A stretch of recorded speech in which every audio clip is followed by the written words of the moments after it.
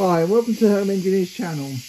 Today what I'm going to be talking about is something that's fascinated me for a long time, which is rotary broaching.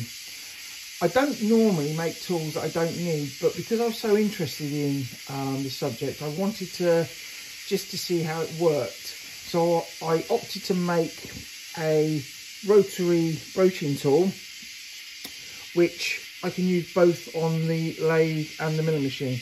So what I've done is I've produced a thread in the back to take the two arbors, the R8 and the 3 Morse taper, and they literally just screw into the back. And what I've done is I've actually machined a groove in each, so I can put a C-spanner in there to assist getting it removed. I've already set the tool to the correct height, and how I did that is I've got a sleeve in there which I can lock down with a key in the side there, and I am going to put another one the other side to actually hold the collet. And then underneath it I've got a grub screw, M8 grub screw, which I can then adjust the height of the tool, because obviously it needs to be at the correct height for it to actually work. What I've done is I put a slip on here of 24mm, because that is the distance that it needs to be from this face to get this to be running concentric, or I say on the centre of the 1 degree angle. And then I just put a clock on top of that, and then I adjust this from underneath.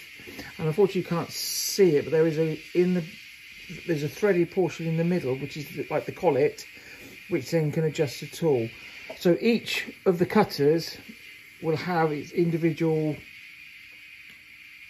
collet, so that I can then just leave them preset. So all they do is just keep swapping them out. And that's why I need to drill another hole in this side, which will actually lock the collet in place, and this one actually locks this hole here locks the tool in place. And obviously once it's set with the depth, that'll be fine.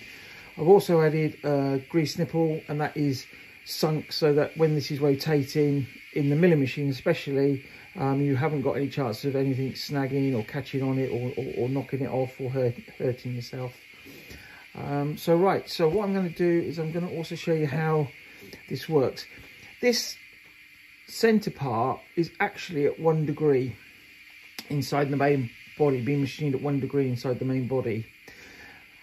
And what I've then done is I've put it in the machine, I've turned over the top to get it all concentric, because it's made in 2 pieces. I don't know if you can see, there is there we go, you can just see that there. So it's made in 2 sections. So this top piece has got the 1 degree angle on it, and this is all being machined parallel for the bearings. Then it was bolted to this piece, which had the 1 degree angle on it, and then it was turned all true to give you the 1 degree that you need for the tool to move. I'll put this into the,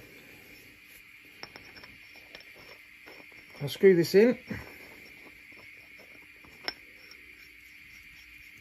and load it into the milling machine, and then I can actually show you the wobble that you get.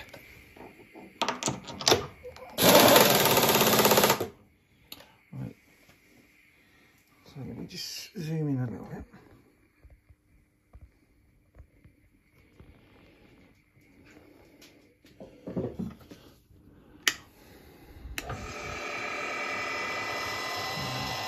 So you can see the main body is running concentric, but you've got a wobble on the tool.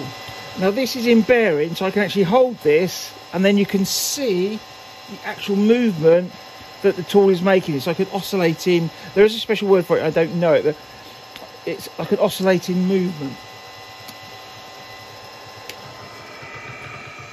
So when this comes in contact with the workpiece, and I've already drilled a hole in the workpiece to save time on the video, when the tool goes down, this piece will stop. Obviously this will keep rotating because it's part of the main shaft, and this will stop. So let's show you that now.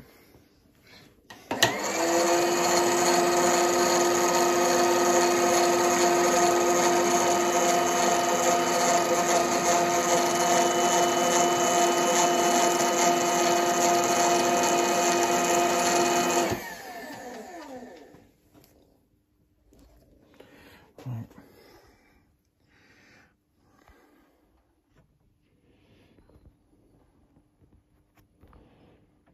Right. Let's move that way.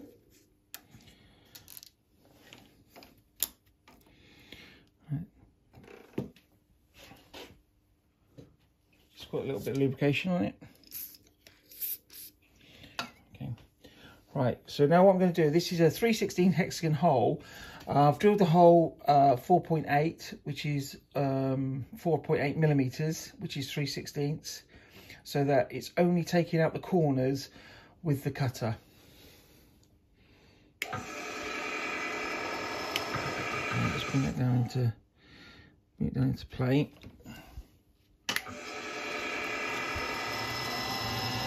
So as you can see, the tool is just moving around, cutting away.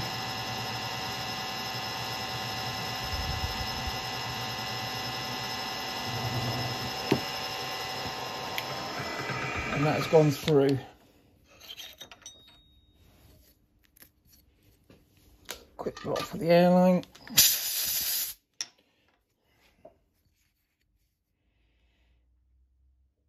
And you can see that it's cut a nice hexagon. Hexagon, the previous one I did was just a test.